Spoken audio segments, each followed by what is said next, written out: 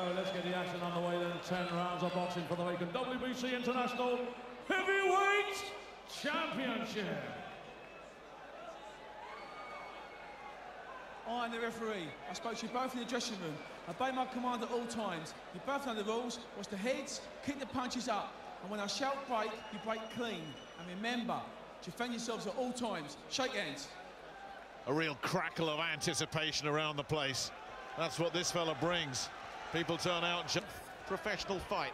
And Denis, for Anthony tonight, this is his 9th professional fight. What Joshua needs, he needs some rounds. He needs an opponent who can make him miss.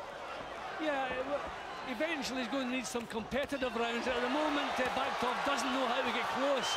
Yeah, this could be big trouble for Bakhtov already, because Joshua's catching him early. The crowd's caught fire as well, and Bakhtov knows he's in a fight, and he's shaken up, Jim.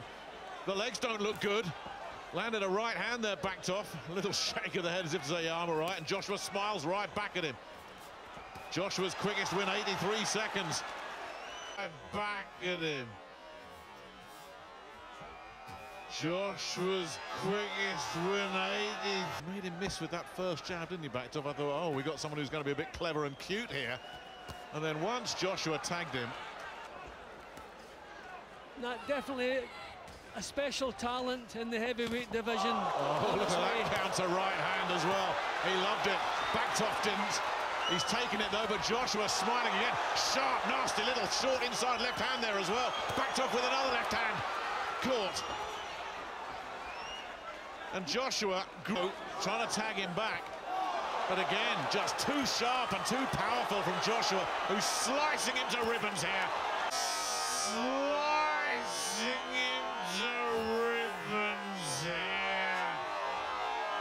Slicing him to ribbons here.